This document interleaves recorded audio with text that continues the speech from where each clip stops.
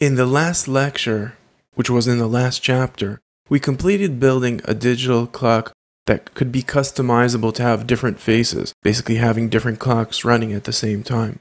But one of our problems in our construction in that stage was that everything was inside of our constructor. Now you might not think yet that that's an issue, but it is, because as we progress into the next chapter as well, we're going to want to be able to create inheritance, which basically means having something that could override our methods.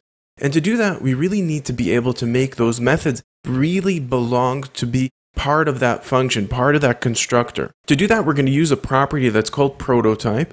And in many ways, if you've worked in other languages, it's kind of like private and public, but not really. The most important thing that we're going to get out of this lesson is we're going to revisit the functions, methods really, that we've created and take them out of our constructor. And that's going to help us throughout the remainder of this chapter and the chapters to come. So let's jump into it and see how we do that. Already right now, you could pride yourself in saying that you know how to build object-oriented programming, objects in general. But our problem with our object right now, as we said as we finished the last chapter, that it's not really efficient.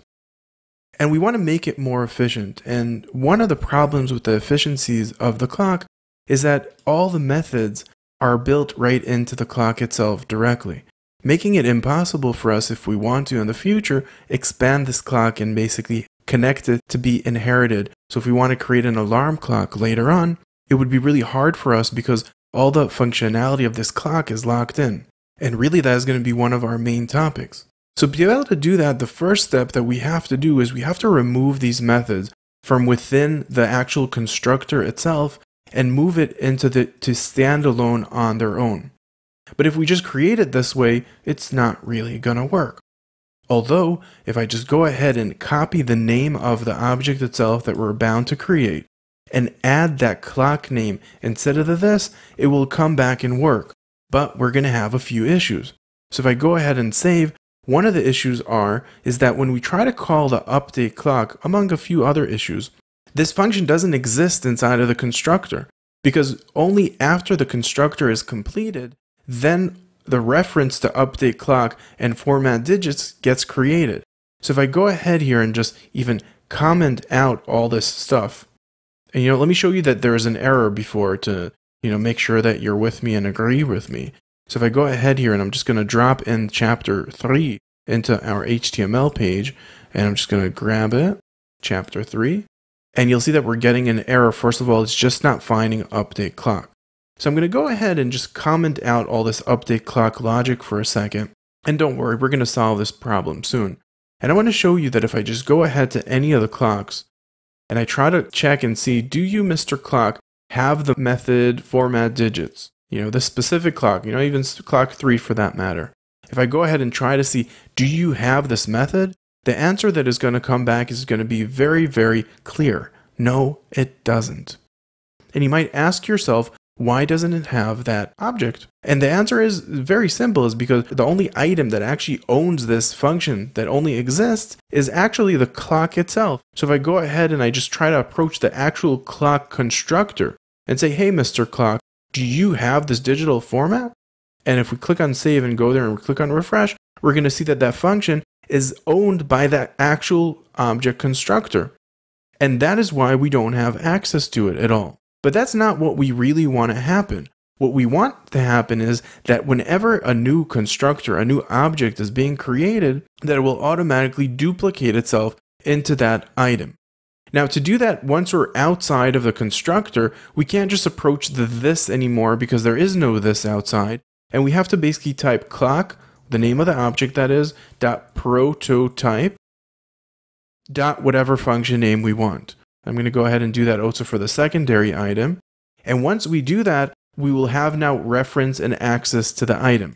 But that's not enough, because now that we have reference and access to the item itself, and it does have access even in the constructor zone itself, the access itself is not going to be good enough because we have here a lot of variables that we're referring to, such as this offset construction, the different variables that we're going to see. So if I just go ahead here and I just even save it, click on refresh and just follow the errors, we'll see that first of all, we're not actually, we didn't save. So let me just go ahead and save here, go back and click on refresh and just follow the errors. We'll see, okay, error number 1, offset is not defined. Why is offset not defined? Because I actually didn't update that offset here. I'm still using that offset that we were hard coding, using that property that was coming through the constructor. But that variable doesn't exist once we're outside of that scope of that method.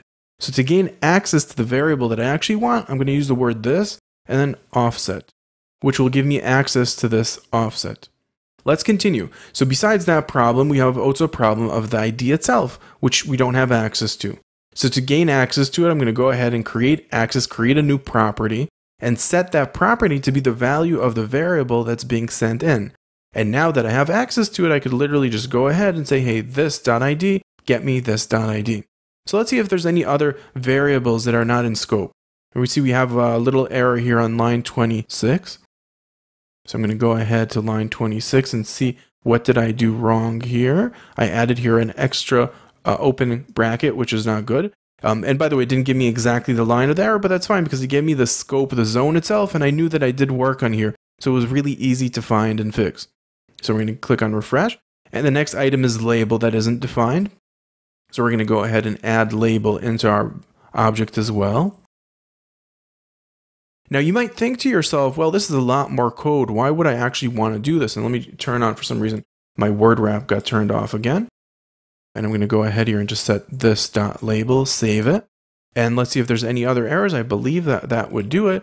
And now all of our object is running and everything is back to working the way we would want it to work. Now, before we dive deeper into the world of prototypes, which is an amazing world on its own, I want to go back into our object here and figure out a way how to make it more efficient. Because calling the new date object every single round is very not efficient. And we are going to find a better way of approaching it in the next lecture as we learn a little bit about new things. So we'll see you in the next lecture when we learn about new things.